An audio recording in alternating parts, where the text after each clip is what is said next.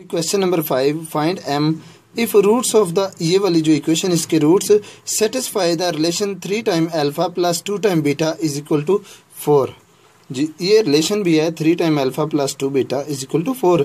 तो आपने ये तो सारे क्वेश्चंस में लिखना है, let alpha beta are the roots of the equation, the roots of the equation. तो देन पहले आप सम फाइंड कीजिए, यानी alpha plus beta negative B over ए, तो ये नेगेटिव इंटू नेगेटिव 7, क्योंकि बी की वैल्यू नेगेटिव 7 ओवर ए की वैल्यू 1, तो आंसर आ गया प्लस 7। और जब इस तरह का रिलेशन आए ना 3 time alpha plus 2 time beta is equal to 4, फिर आप पहले सिर्फ सम ही फाइंड करेंगे 7।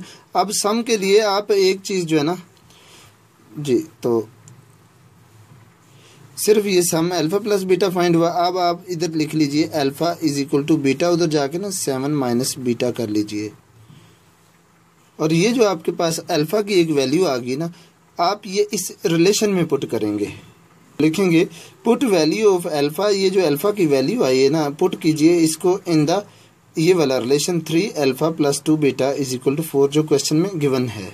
तो ये लिखेंगे 7 3 इंटू अल्फा की जगह 7 माइनस बीटा लिख लिया, आगे plus 2 beta is equal to 4।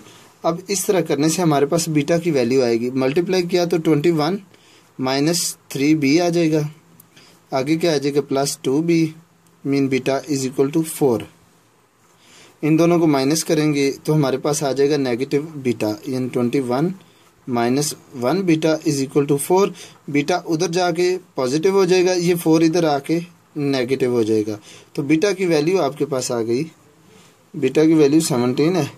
अब आप यही भी बीटा की जो वैल्यू आ गई है ये इस इक्वेशन में पुट कर दें तो आपके पास अल्फा की वैल्यू भी आ जाएगी। तो लिखेंगे क्या, alpha is equal to 7 minus beta, इसका नाम चाहे इक्वेशन नंबर 1 कर लें तो लिखें, तो ये लिखा alpha is equal to 7 minus beta.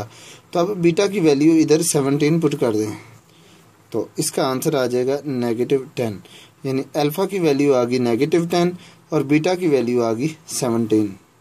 जी तो क्वेश्चन में था find the value of M, ये जो एम है इसकी वैल्यू फाइंड करनी थी।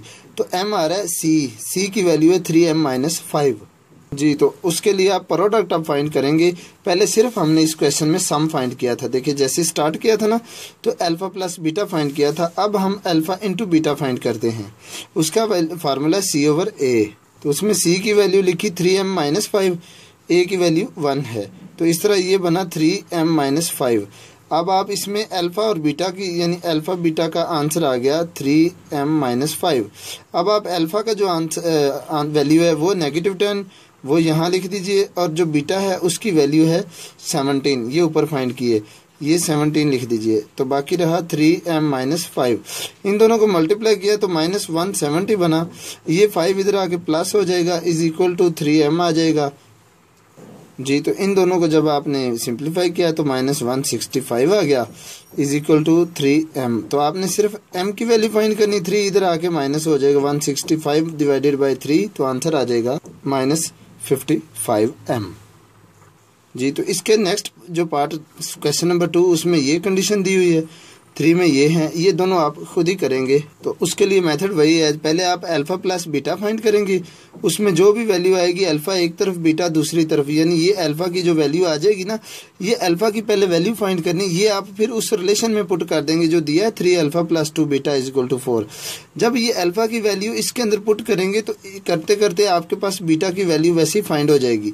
जब बीटा की फाइंड होगी दोबारा फिर उसी में वैल्यू आप बीटा की पुट कर देंगे तो आपके पास अल्फा भी आ जाएगा।